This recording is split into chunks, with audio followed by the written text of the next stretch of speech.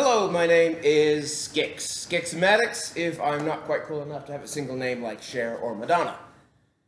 I MC, I host, I also do improv, I teach improv, and various other sorts of performance, including dressing like a monster and being scary for Halloween.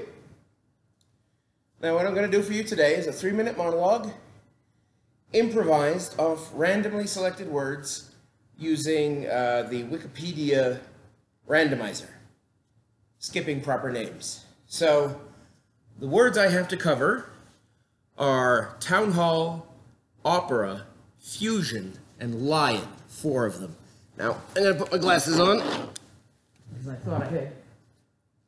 Improv! Alright. I'm way back here, and hopefully the microphone picks up my excellent projection skills. So, timer's running. I've lost about 30 seconds. About a minute, okay. So when it goes off, I'll have another minute after. Town hall, opera, fusion, lion. Go. The first town hall I ever attended was in New England, where they still have town halls. And major decisions about a town are made there. They cover mostly road salting in the winter, in my experience. That's really mostly what it's about, road salting. We actually ran out of salt recently in Maine, where I grew up, which is a strange thing to run out of in modern times. You can imagine the hunters going out and finding the salt licks where the deer congregate and stealing them, grinding them up to make some extra cash. In that place, there's also firewood theft, very big problem. And there are people particularly given the job of monitoring firewood theft, like a branch of the police force. But the best part of my hometown where I grew up, which is South Paris, Maine, is next door in Norway, Maine, in the very creatively named towns of our area, is an opera house, or what used to be an opera house. In, I think, the 60s, when my mother was a teeny bopper, it was an opera house. They had, well, operas, right? As you would expect. From the front, it's got a clock tower, a brick facade. It looks like it was once very fancy. When I was a kid, all of the downstairs was replaced by a giant Woolworths, which is a department store, which is like Amazon. And there's my 1-minute mark, but I've got another minute. I hope it shuts off because I don't want to walk over there and press the button. Don't do it. Don't do it. Okay. Sorry. Shut up. Alright. The timer on the camera is actually easier to spot than I thought it would be. Okay, so 3 minutes, but it took me about a minute to introduce. So, I've got to go quick. A Woolworths.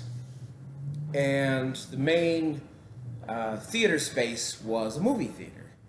Back when you could run a theater in one screen. As happens with old decrepit theaters, it did eventually start to show pornography, which was a long ride from opera. But also in the 70s, something wondrous happened to small rinky-dink theaters, and that was called the Rocky Horror Picture Show, a midnight showing where people dressed up in lingerie, went to the show, shouted back at the screen, and celebrated being trampy. And in fact, you could say this is a fusion of opera and porn. It really, really is. And it was liberating as hell. That last one. And I used to go, and I found it really life-affirming to go to this place and be free from the boundaries of trying to be straight, of trying to be male, of trying to be normal, trying to be small-town American. I could wear heels, I could wear torn-up fishnets, because they're always torn up because 70s fishnets were very delicate. But it was kind of punk, too. And the real essence of the Rocky Horror Picture Show got into my blood, got into my DNA, to the point where I feel a little surge of philosophical pre-orgasm whenever I hear the MGM Lions' first role. Bam, there it is. Town Hall Opera Fusion Lion. Most of that was true, although I combined two different theaters for the purpose of the story.